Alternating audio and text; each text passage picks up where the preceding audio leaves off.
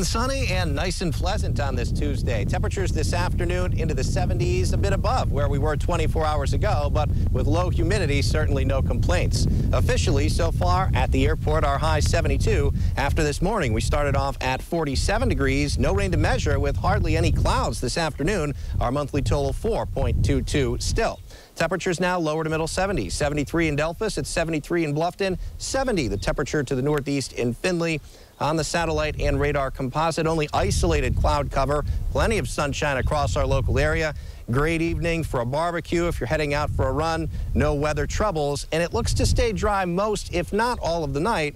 That will change, at least at times, during the day tomorrow. I'm tracking a storm system that's now centered over the state of Kansas. It's going to drift northeastward. As that happens, the storm will drag two fronts through our area. A warm front arrives in the afternoon tomorrow with some scattered showers and storms. Also a return of warmth and humidity. That second front cutting across Oklahoma and Texas, that gets here late Thursday night and first thing Friday morning. Out ahead of that, another batch of scattered showers and storms. So a bit unsettled for the next few days, but it doesn't look to be a washout any one of the next few days.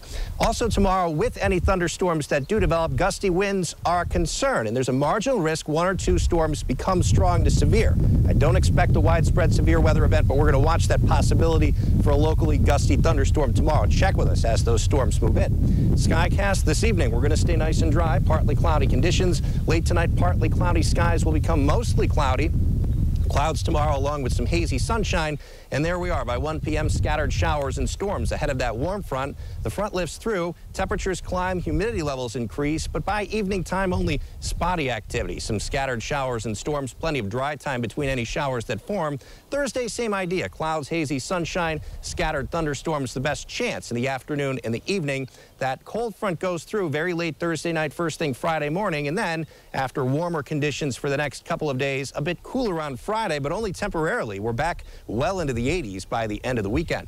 This evening, temperatures fall back to near 60 degrees by 11 p.m. 61 Wapakoneta, 60 in Delphos by then. Late tonight, down into the mid to upper 50s, so a solid 10 degrees above where we were this morning by tomorrow morning. And temperatures tomorrow afternoon climb quite a bit, well into the 70s to briefly near 80 for a high.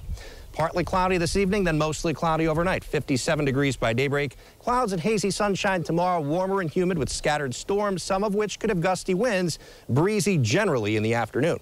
7-day storm authority forecast for our Thursday. Scattered storms, especially in the afternoon and evening, but not an all-day rain. Scattered showers and storms Friday, then partly sunny, nice on Saturday. Look at that. Hazy, very warm to hot and humid Sunday for Memorial Day and Tuesday. We'll send it back inside.